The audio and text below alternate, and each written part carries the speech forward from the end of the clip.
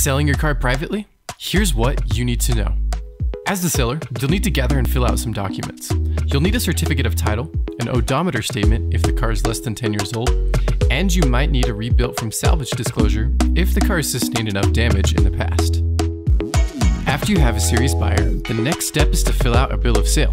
This state doesn't actually require one, but it's a good idea to have one just in case. Next, you'll need to transfer the title to its new owner. You'll need to hand over the current title, have the bill of sale filled out, and exchange payment. You can request a duplicate title from the Massachusetts RMV. Once you've handed over the title, you'll need to hang on to your old license plates. Make sure to remove them before the new owner takes possession of the vehicle. If you want, you can transfer the old plates to another car within 7 days of the transaction. You and your buyer should try and complete the sale at a Massachusetts RMV office to help streamline the process. They'll make sure you have all the correct paperwork filled out. Want to make your next sale safe, simple, and secure? Check out privateauto.com.